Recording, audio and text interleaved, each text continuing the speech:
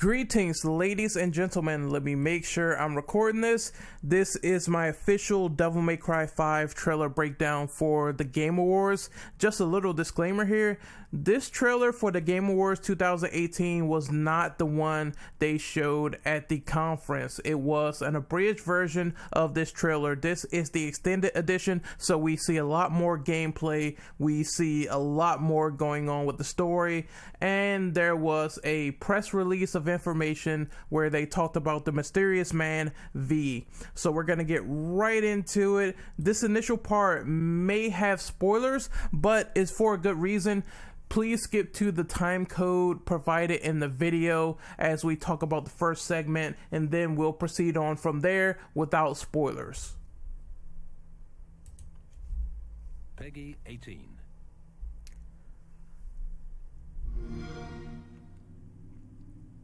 So this is the intro.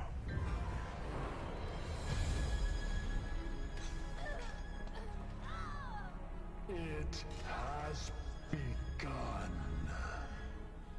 I will show you. Now we have Dante, Trish, and Lady fighting against this demon here, which is Urzen or Urson or however you fucking pronounce his name. I'm tired. I just woke up, so please forgive me. But Urson is the main antagonist, the main focal point. Now, I want you to pay very close attention to his voice.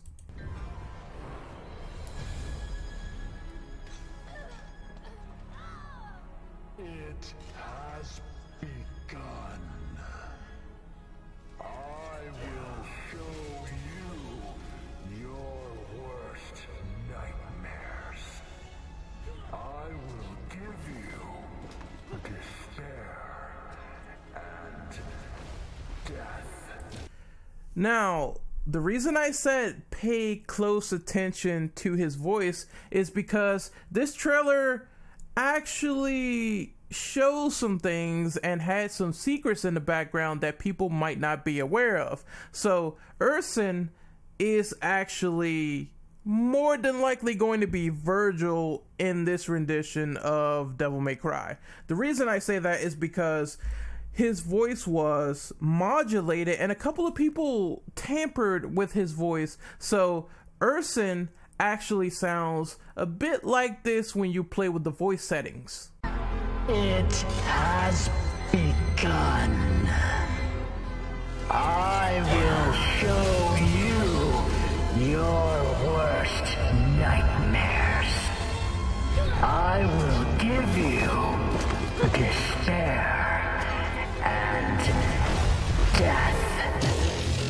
Now, I think that's pretty cool. That's going to lead to a lot of speculation that was already there. A lot of people predicted that maybe Urson is a vessel for Virgil as well as V, and he needs to reclaim his soul in a distinct way. There's a man who attacks Nero at the beginning, and it's assumed that this is another vessel of Virgil. So it's going to be quite weird to explain all of this plot with Virgil in other bodies. His soul is everywhere. But this happened with DMC4. That was the starting point of the Angelos having a fragment of a dark angel.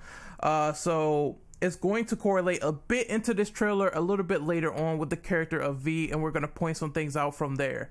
But without the spoilers, we're finally done here.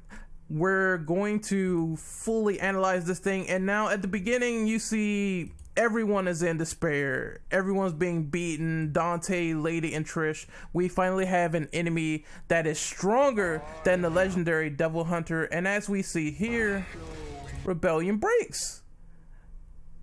Rebellion is gone, people. It's something that we knew about according to some of the leaks, because this scene has been leaked before. So at the beginning of the game, we are going to presume that everyone gets defeated from here. So we're gonna skip ahead because we saw this like 3 times.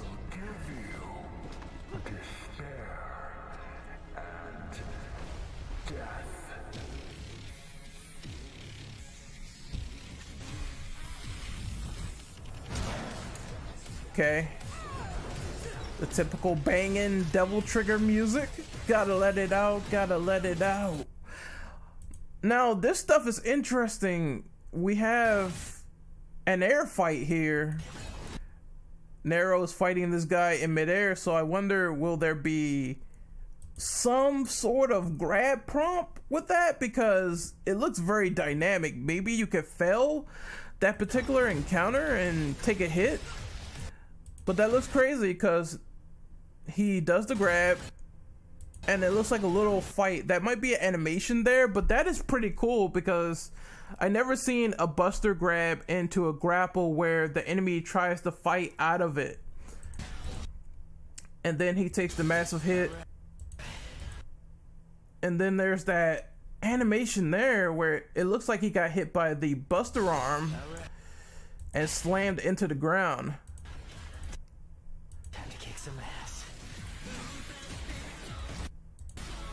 So we have Nero doing an assortment of actions. That is the time stop mechanic that he has called Quicksilver. Ironically, that was the official name by Matt Walker. And it does essentially what you think it does. It stops the enemies for a temporary amount of time. With the arm, you see him charge it, pulse it into an enemy. That sounded dirty. There's an uppercut there. So you can still do arm actions in the process, and that might lead to a breaker and break the arm, clearly.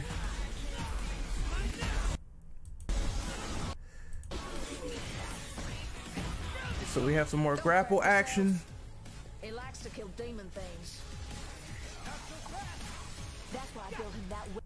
We have the whip arm that can throw demons all over the place. Create some range. Gerbera, which does the lasers. Tomboy, which, as I said before, I'm not sure if I said it before, but you cannot move while you have this arm. So you're pretty much stationary when you have this arm, and it deals a lot of power when you use it. Now, this is interesting. We have a giant chicken boss. It's kind of weird. It's giving me all these weird flashbacks to the very, very strange and out of place enemies that was in Ninja Gaiden 3 Razor's Edge, where you fought like a stupid dinosaur that slammed his head into the ground. So DMC is returning with some particular boss forms that seem super weird, and it's just amazing. So the chicken boss that we see here, it has like some blue sort of crystallized thing on its back. Maybe that represents an attack. Maybe it does like a Godzilla kaiju spit of a giant fucking flame wave. You could call it whatever you want. I don't know. I'm super hyped. But this boss, it looks like your standard fare, you know, a boss that could be attacked from multiple angles. You can do a lot of things with it. He uses the arm, grapples it a little bit, trips it up, which is interesting. That might lead to some stunning properties there. And then you have this giant monstrosity. Got some grapples in. Oh, he revs up the sword and kills it. Now, look at that shit. It's so much shit going on. Like, some hyped up wrestling moves. Because it looks like he's about to do a suplex to an Angelo. See that? Oh, that's so awesome. It's like a backdrop or a powerbomb, I guess. Powerbomb style. This is cool because he's attacking a boss or a sub-boss, but he's like covered in blood and shit. So, very cool attention to detail here. Cover more ground. Good idea. And here's the scene where Nero is in the RV with V. But we're going to talk about this upcoming V gameplay. Now we have the confirmed bird that's supposed to be Griffin. Supposedly V summons 3 enemies to do his bidding while in the middle of combat. And this bird is called Griffin. It's a callback to the particular bosses that you would see in Devil May Cry 1. So there's Griffin, which is the bird. Then there's the Shadow, which is the panther-like enemy that stretches across the screen and does multiple attacks. And then there is Nightmare, which is a giant golem in this game that forms when V does Devil Trigger. Okay, Shakespeare. Just remember this. You and I like to exist. Also, he calls him Shakespeare because of the book, so that's a pretty funny reference. So get rid of those demons So there is the Panther enemy, Shadow. quick, 'cause killing them ain't my shit. You can launch the bird into attack from what I'm noticing here.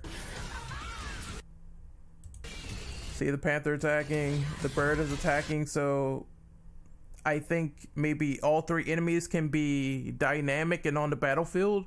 Some people are kind of disappointed that you cannot obtain enemies by defeating them and using them on the battlefield. So think about the Hades Claw from God of War, where you could use that after you defeated an enemy, or maybe you defeated like a sub boss, and then that enemy will come into play on field. But we haven't seen all of these attacks yet, all of his summons, so maybe there's a possibility that there could be some extra summoning attacks. We don't know yet, but these are the main three. So let's see. Also, V is no slouch.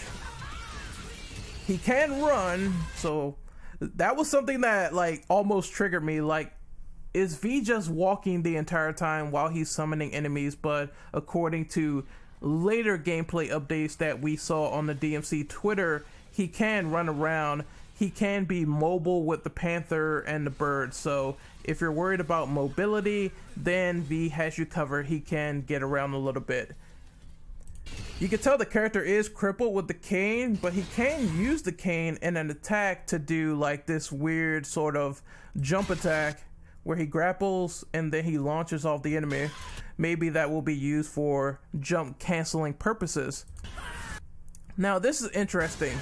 Griffin also has the lightning attacks that he had, you know, during DMC 1. It's a big fucking smorgasbord of references to Devil May Cry 1 with these summons.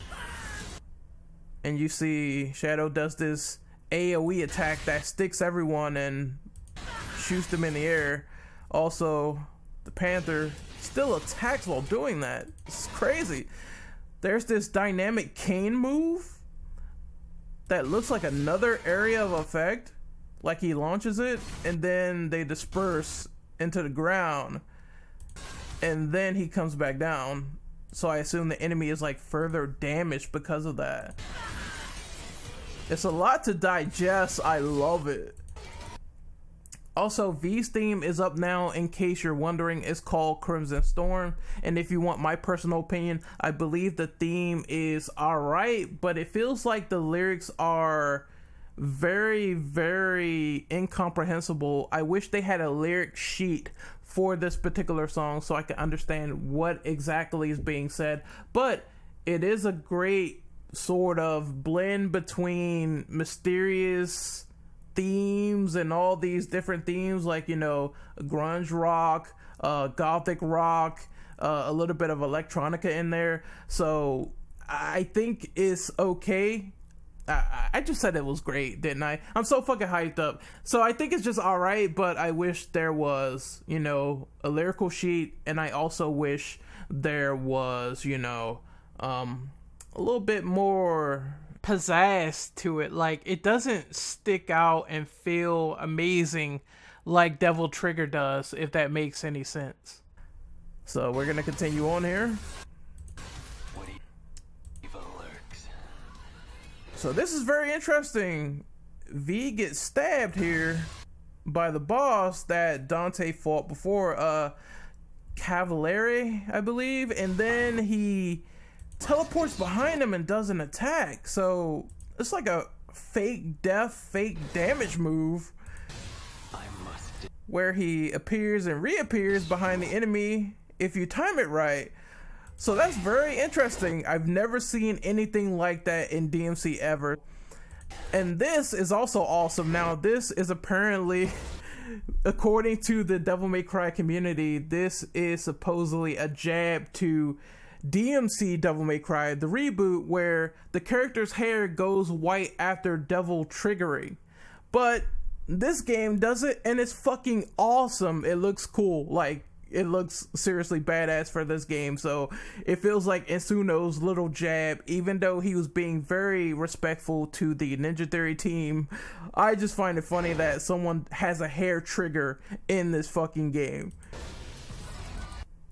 And once you do the hair trigger, there's a meteor that summons Nightmare. And he's a big golem that could be used. You can mount him too. No homo. Just the way that sounds is so fucking stupid. But it's incredible. Like, there's a giant golem that fucks shit up for you, and man, it's amazing. He destroys the entire environment, the physics engine, looking so incredible here. He can also like destroy environments, as you see right there with the laser. The ultimate fuck you beam is in effect here. So there's Nightmare and Griffin, and then there's another like jump grapple where he defeats an enemy and the camera goes like in slow-mo with the kill cam. See, he's riding the back of the golem. And it's time for Dante. So look at this, it's a giant kaiju fight. I wonder, can you do this with all like bosses with Nightmare? I assume you can. Look at this, King Kong versus Godzilla, bitch. King Kong versus Godzilla. Look at this, amazing. We need your help, Dante. Also, you won't hear it too clearly in this video, but they did replace the lead vocalist of Subhuman with a vocalist called Michael Barr. He was an ex-member of a band called Volumes. Basically, I believe Hermida got into some pretty serious allegations after he received some sexual pictures from an underage child, which makes him a scumbag, definitely. And I think Capcom definitely had to distance themselves from this PR nightmare. Dig around a little bit about the Subhuman controversy and you will see it. Subhuman was a song for Dante in DMC5 and it just wasn't that great. It felt like there was autistic screeching in the lyrics and I couldn't make out what the fuck was being said. I talked about Crimson Storm not having any decipherable lyrics, but Subhuman was worse. So I'm glad they have a new vocalist now. Maybe we can comprehend what's going on with Michael Barr. The little bit that I heard of the new rendition of Subhuman does sound a little bit tolerable. I guess people were looking for a more permanent approach with removing the song entirely, but I knew they weren't going to take away Suicide Silas's work because they paid for that song. So they went with the best compromise, which was finding a better vocalist to suit the job and hopefully get rid of the PR nightmare from there. So that's what Capcom did. They added new vocals to Subhuman via Michael Barr, and we haven't heard the full version, but the little bit that I heard, it sounded pretty okay. But I guess people who really didn't care about Subhuman in the first place, with the instrumentals not being replaced, will probably get the deluxe edition instead. Just throwing that little update out there. Here's Dante with the Faust hat. Now, you know, every gaming journalist did not look into how the Faust hat worked or the in-screen orbs that you get. So you know I have to throw my shots out there. You know I have to do it. Because you can use orbs for attacks. Look at that, man. Angry Joe, eat your heart out. So you have Dante doing the signature dance macabre. What? Does that mean you're going too? I have a duty. Now, this is interesting because it goes back to the theory that I said earlier in the video that was spoilers. V looks like he's melting away. It looks like he cannot maintain his composure. And the lyrics in Crimson Storm, the main lyrical piece is fight for your life. So I think V is going to be the more serious character in this game compared to Dante and Nero. He's actually fucking dying, and it's going to be interesting to see how that plays out. To see this through. So here's some E&L action. You have the baby Faust attacking. If you guys didn't know, there's like a Faust that like shoots orbs at enemies. See that? Here's the meteor attack. More of the bike in action. And you need to see this through. Dante. There is the Cerberus weapon that's been updated to be like a bow staff, the regular Cerberus nunchucks, and then it could also be electricity properties applied to it as well. And according to this scene in particular, I think you fight like an upgraded variant of Cerberus, so they call it King Cerberus. So that might be a returning boss in this game, and you might benefit from getting 3 different styles of Cerberus here, which is fucking crazy. I'll take you out for a walk. Look at this, more bow staff action. Made it for lady. There is the upgraded Kalina Ann. She paid for it, so consider it a rental. Look at this. Oh, look at all that. Oh, man, this is fucking incredible. Look at all that jump cancel possibility. There's DT, Stinger, DT, Stinger. I don't know what that move was. It's like an electricity move here. Maybe with like the nunchucks, more AoE stuff. And this is the fucking, well, this is not the money shot yet, but as you can see, there's V, there's Dante. They have a guest system now, and this system is similar to the system that was introduced in Resident Evil 6. What I mean by that is there are some times in the campaign where you intersect with another partner. So let's say you're playing with Leon, you might intersect with Ada. Let's say you're playing with Chris, you might intersect with the other characters in the game.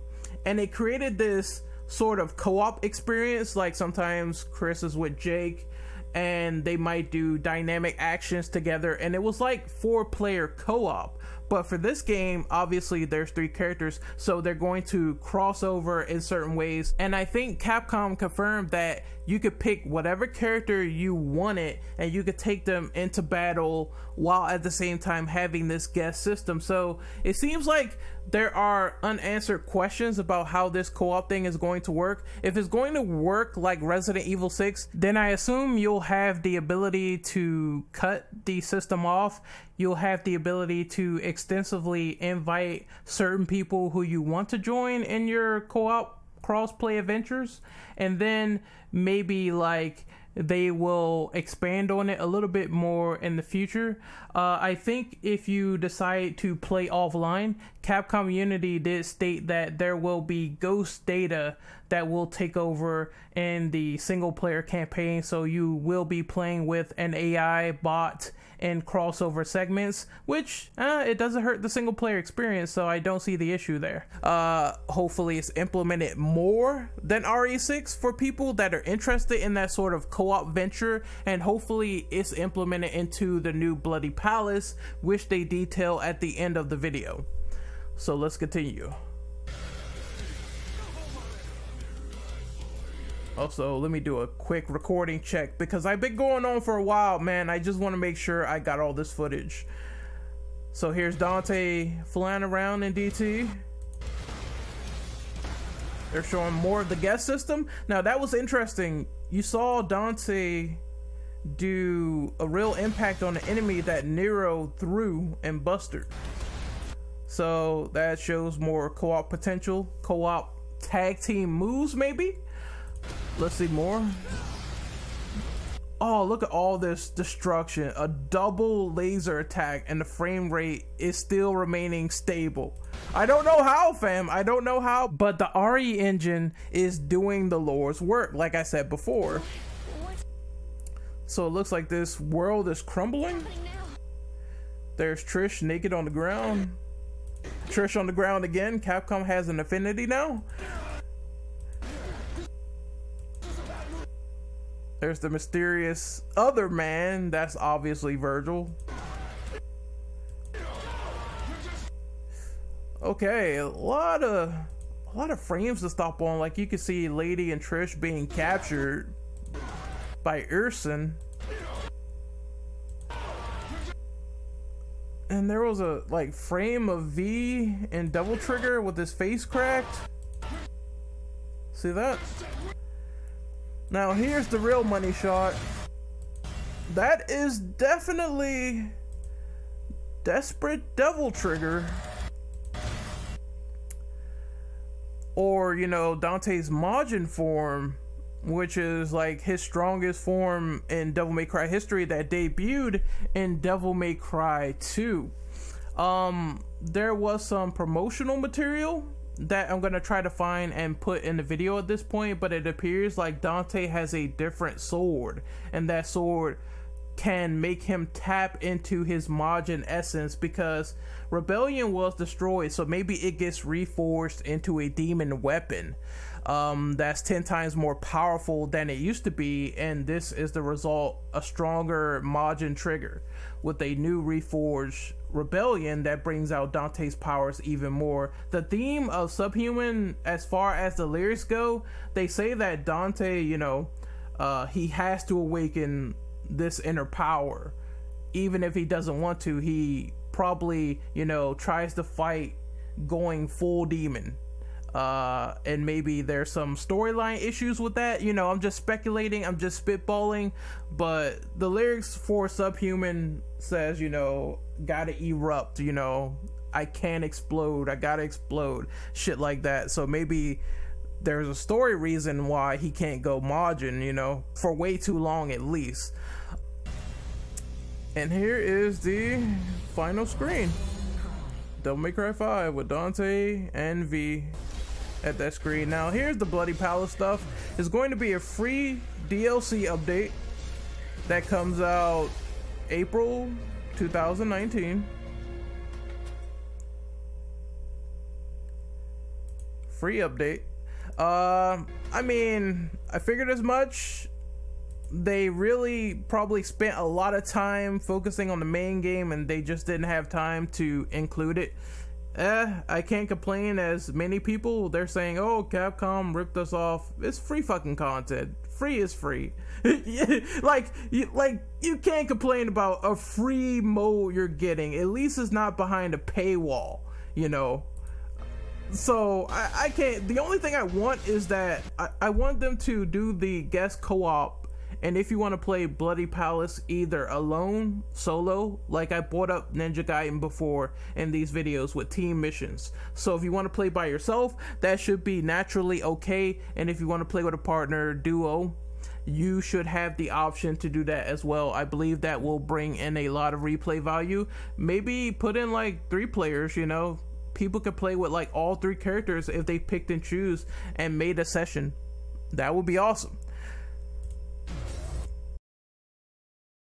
Also, the demo is already out on Xbox One, so if you have an Xbox, dust that baby off and play the Devil May Cry demo and tell me what your impressions are in the comments below. But this is Renegade Operative signing off. Hopefully you guys enjoyed this ultra hype breakdown. I'm ready for Devil May Cry 5 next year, and please sound off in the comments. Tell me what you thought about this video. Like the video, subscribe, and check out my gaming community, which is the Tandem co-op commentary channel, the Infinite Ammo Syndicate. And you can find me doing shit like the Game Awards, Inside Xbox.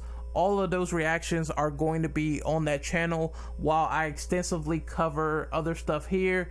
I will be talking about the recent Avengers in-game trailer and all the Marvel stuff that's coming out this weekend.